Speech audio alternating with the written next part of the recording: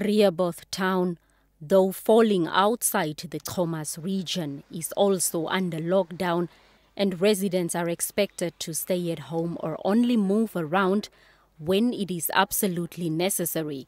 But being it a payday, our visit to the town centre was met with business as usual scene, and visibility of law enforcement agencies was also poor. Classified non-essential were however closed. Others, such as supermarkets and banks, continue to operate, at least with tight hygiene rules.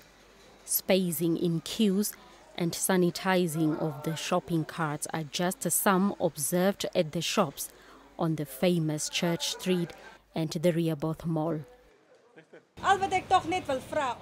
This is a communal activity, and we have to help each other against this virus. Adherence to the preventative measures of the state of emergency is a challenge.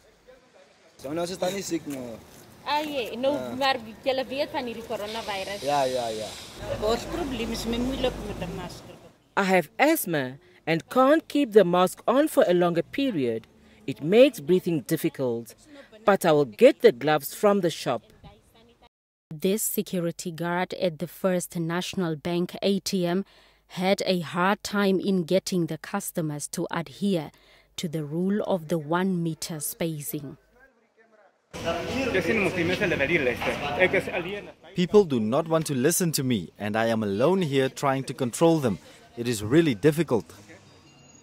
Many residents are attributing the little to non-adherence to lack of intense awareness on COVID-19 at the town.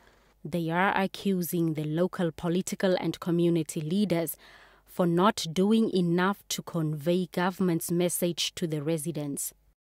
Please convey the message to our government. It's really a big problem. And I don't know the consequences that we will suffer if this thing is spreading like wildfire. The residents also want necessities such as gloves, hand sanitizers and masks for free, especially for the elderly. Now it seems to me like it is something that is only meant for people who have money. And now also it seems like where, for example, a mask was bought in Windhoek at the suppliers for $5, now the guys in Windhoek, the business people, they are saying they have to buy it now for $80. Where are they getting them? In the shop there. Which shop? Free, Which shop? that one there. Since For when? free. Since when? Since Sunday. Apart from the busy buzz of the payday chronicles in the town centre, residential streets were relatively quiet. Those who opted to stay at home told us that they were aware of the rules of the state of emergency, but called on the law enforcement agencies to increase patrols. Hardap Regional Governor Esme Isaac says her office has set up a task and mobilizing teams to spread the information, calling on constituency councillors to take the lead.